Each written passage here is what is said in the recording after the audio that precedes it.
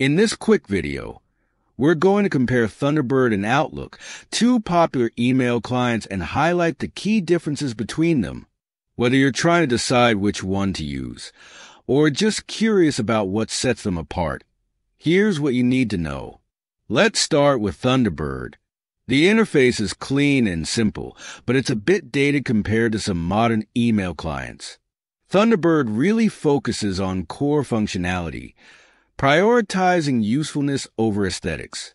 While it doesn't have the most polished look, it offers customization options, such as themes and add-ons, to help you make it work the way you want.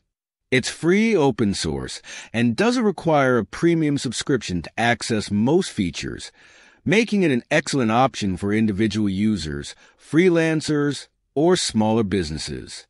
On the flip side, Microsoft Outlook has a much more modern and polished interface, making it visually appealing and more user-friendly, especially in business settings. It integrates a lot of features into a streamlined toolbar, making it easy to access tools like calendar, contacts, and tasks. If you're part of a larger company or work in a professional environment, Outlook is the go-to choice. However, you do need an Office 365 subscription to get full access to its premium features like collaboration with SharePoint, OneDrive, and Teams. Thunderbird supports a wide range of email protocols, so you can use it with services like Gmail, Yahoo, and Outlook itself. It also has a robust calendar and good support for add-ons, allowing you to customize it for your needs.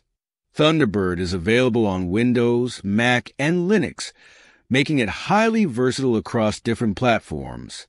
Outlook also works across these platforms, but you'll need a subscription for full functionality, including advanced task management, scheduling, and integration with other Microsoft Office tools. When it comes to security, Thunderbird is open source, which means it's transparent about how it operates.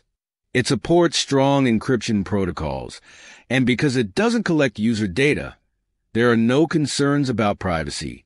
Outlook, on the other hand, offers built-in encryption and more enterprise-level security features. Cost is another important factor. Thunderbird is completely free, making it an excellent option for users who want powerful email management without paying for it. In contrast, Outlook is part of the Office 365 subscription package, which can add up over time, but it does come with a lot of extra business-focused features, such as task management, scheduling tools, and integration with other Microsoft services. Both Thunderbird and Outlook are fast and efficient in terms of performance, so it really comes down to your needs. Thunderbird is ideal for individual users, freelancers, or small businesses that want a simple, cost-effective solution. Meanwhile, Outlook is better suited for professionals, enterprises, or anyone who needs deep integration with the Microsoft Office ecosystem and advanced collaboration tools.